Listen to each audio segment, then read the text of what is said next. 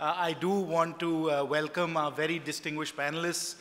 You, of course, have seen their introductions on the screen. But what I would just like to add is, apart from the fact that in all of their various domains, they have very much distinguished themselves, not just in terms of the work that they're doing, but also as thinkers and leaders in a very unique fashion. And we are very fortunate this morning to have a blend of people who are very active at the national level in the Rajya Sabha and the Lok Sabha, but also two very distinguished leaders from our state assemblies, from Madhya Pradesh and Assam, and with very long track records at the state level as well. So we have a very good blend in terms of the politicians that we have on the dais. And then, of course, with Shri Surya Prakash ji, we have someone who has been studying and observing and writing about India's parliament and India's governance system for some 35 years. So the blend of perspectives and hopefully ideas that we have on the panel, I hope, will lead to a very, very interesting discussion. Now, we want to have a somewhat different discussion this morning. And I've already requested my distinguished colleagues on the dais to come up and speak for a very brief and succinct 5 minutes, perhaps going up to 7 minutes, but certainly no more. So they'll come up and they'll provide their perspectives on India's governance system. And then thereafter, we'll have a freewheeling discussion. And certainly it'll be one that I will ask my panelists to speak up on, but I hope we'll be able to get good questions from the audience as well. So we want to make it very engaging and interactive in that sense. But before we launch into the proceedings, I just want to showcase 3 or 4 themes that we should be touching on, I think, this morning. But first, before I get into those themes, let me ask a question. I'd like a show of hands from my panelists as well. Do we, audience members, those of us on the panel, do we believe, and I'll raise my hand or not raise my hand as well, do we believe that India's governance model today, as it is, what was formulated in our constitution and what we have working in practice today, do we believe that this governance model is working well for India or not? Could I get a show of hands or not? Is it working well? Yes.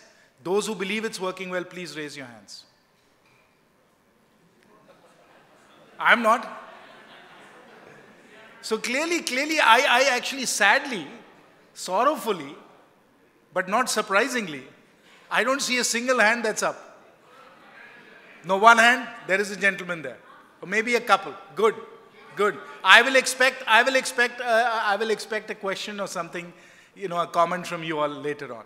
So clearly all of us, almost unanimously, believe that our governance system isn't working well.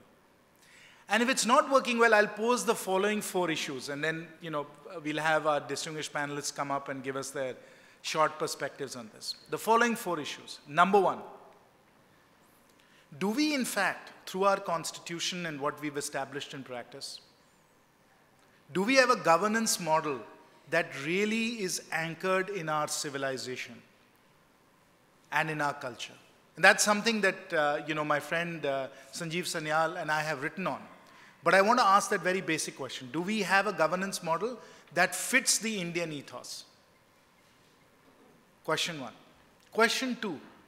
Even if we assume that question, even if we assume that the answer is yes, how are our different branches of government working? Are they in balance?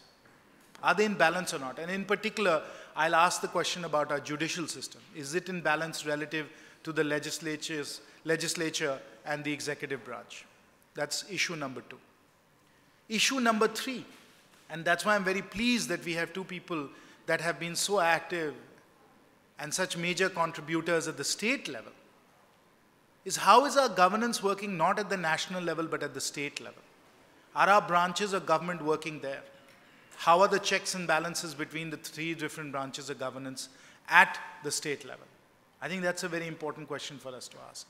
And the 4th one, and I expect that there's going to be the most heated discussion on this one, which is how are our parties doing? How are our parties doing? And here I look to Himanta ji a little bit because he's had a chance to be in multiple parties.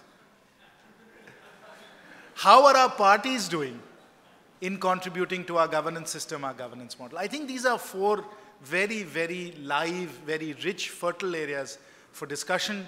At some level, I am not quite happy we only have 90 minutes, but hopefully by cramming all of this in 90 minutes, we'll have a very engaging and entertaining morning. So I very much look forward to that. Thank you all for being here.